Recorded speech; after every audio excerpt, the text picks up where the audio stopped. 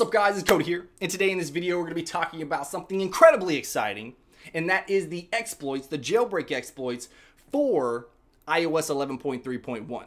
Now I don't have to tell you right now, but I'm going to, and that is if you want to jailbreak your device and you're not jailbroken right now, get on 11.3.1 today, like literally right now. And I'm going to show you guys how to get on to 11.3.1 in this video if you're on a lower firmware. If you're on iOS 12, I've already done a video showing you guys how to downgrade to 11.3.1. I'll put a link in the description below.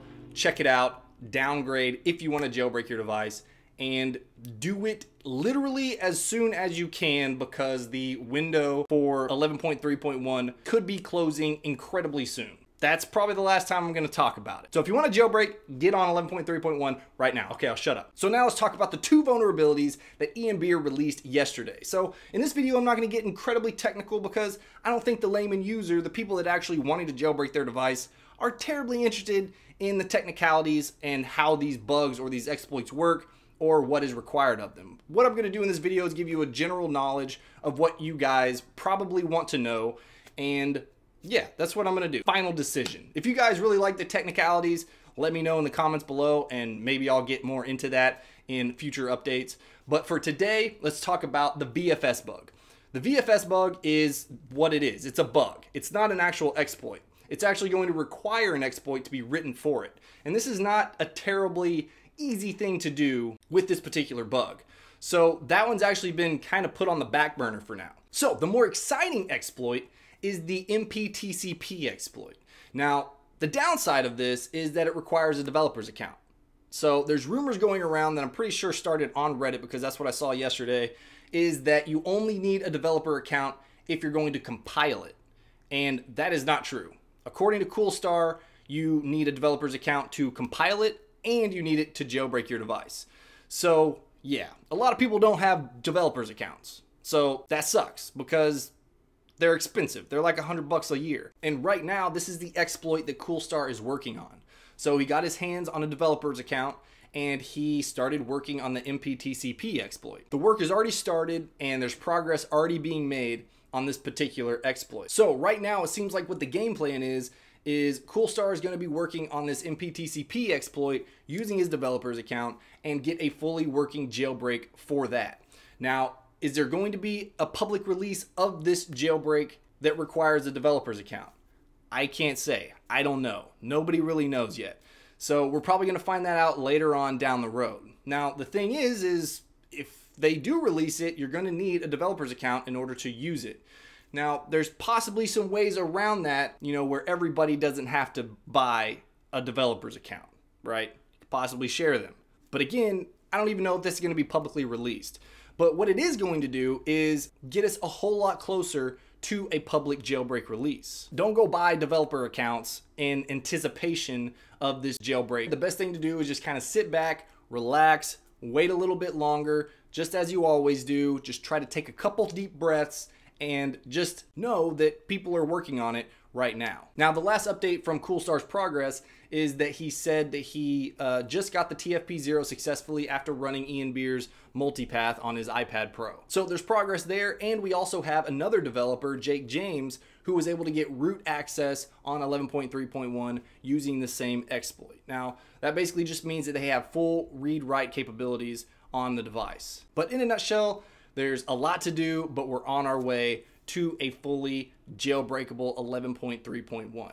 So that's basically all the information that I have for 11.3.1. What I want to do here is show you guys how to upgrade to 11.3.1 really quick, just so you have all the information that you need. And if you miss the signing window, you got no excuses. No excuses. I would definitely recommend following me on Twitter if you want to stay up to date with the jailbreak news and everything. I'll be sure to put a link in the description below for you guys. But let's switch over to my desk and I'm going to show you how to upgrade your device from a lower firmware to 11.3.1. Again, if you're on iOS 12, if you're on iOS 12 beta 1, then I would definitely recommend downgrading, and I have a link on how to do that in the description as well. So let's go over here. All right, so the first thing that you want to do is download the firmware for 11.3.1 for your device. So I'll put a link in the description below for this website. It's just ipsw.me. You can click on that and then select your device. So I have an iPhone 7 right here, so we're gonna go ahead and do that. And I have the GSM version, so iPhone 7 GSM, and then you can see 11.3.1 right here. So I'll go ahead and click download for that, and it shouldn't take too long. You can see right here it's going to take 2 minutes or so, but it is about almost 3 gigs, 2.7 gigs. So if you got a slower internet connection, it is going to take a little bit longer. But I definitely would recommend backing up your device before you do this. But once you're backed up and you have the IPSW, you should be good to go. All right, so it just finished downloading, and now what we want to do is just open up iTunes.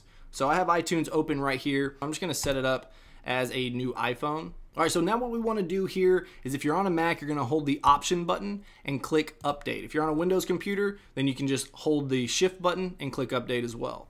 So just make sure you're selecting the correct IPSW. So this is the 11.3.1. So this is the one we want to open up. So I'll just double click it, and then you can see iTunes will update your phone to iOS 11.3.1 and verify the update with Apple. So we'll just go ahead and click Update. And it should go ahead and start the process of extracting the software and then updating your device to 11.3.1. Again, if you're on iOS 12, it's a pretty similar process, but if you want to check out the video on how to do that, I'll have a link in the description below. So you can see here it says enter the passcode for Cody's iPhone, so I'm gonna go ahead and do that. And now I'm just gonna go ahead and speed things up so it doesn't take forever. But this process usually only takes, 10 minutes, 10, 15 minutes, depending on how much data and everything you have on your device. So if you have more stuff, then it's usually going to take a little bit longer. This was an empty phone for the most part, so it only took about 10 minutes or so. So we'll just wait for it to get done, and I'll show you that I've upgraded successfully to 11.3.1. And that should be it. So now if we go into our settings and we go to General, About, you can see we're on 11.3.1 and we are locked and loaded to get jailbroken once that jailbreak is released. All right, guys, that's all I got for this video. I hope you guys enjoyed it. And if you did, make sure you hit that like button. Of course, if you guys want to stay up to date with everything Apple, jailbreak, or tech related that I post, make sure you hit that subscribe button, and I'll see you guys in the next video.